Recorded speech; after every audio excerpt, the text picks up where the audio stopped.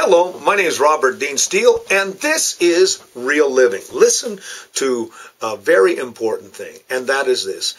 Let your children be themselves. Now, the problem with many parents is they try to mold their children into the person that they want to be, even if the child's personality doesn't fit the mold.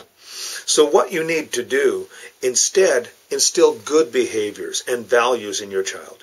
But give your child the freedom to be themselves. You know, children, like all humans, have quirks and different personalities. Let those personalities flourish. Love your child for who they are, not what you want them to be. So it's absolutely essential that you pray about your child's future and how you deal with each one. Now, I have 4 different children. I have 2 children that are very artsy, very kind of free-flowing, and then I have 2 children who are very intellectual, very academic, and each one is totally different.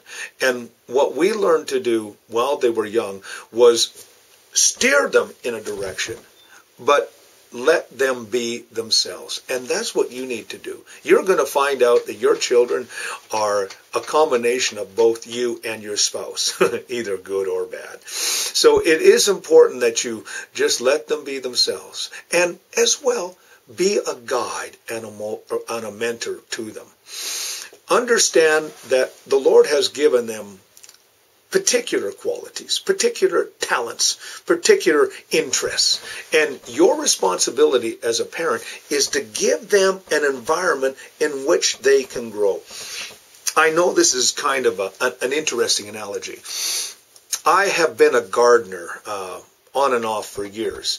And I've discovered that if you put the right sunshine and the right soil and the right amount of nutrients in the soil, and when the rain falls and have certain ways of collecting the rain and providing the water, it's amazing how quickly a plant will grow. And it will look different from the plant next to it. And the reason being is that seed or that plant has a different personality from the other plant. What we need to do is understand that our children, they need a good environment. They need to have love where they can sprout. They need to have consistency that will help them to see that there are certain boundaries. They need to know that they can be who they are, and that you're going to work with them to make that happen. You see, God has a plan for their lives, not your plan, His plan. Allow Him to use you to steer them in the direction. But you know what? Let them experience for themselves what they need to be. And be a guide and a director for that. But don't try and mold them into your image, because God made them in His image. My name is Robert Dean Steele. This is Real Dads. You have yourself a great and godly day.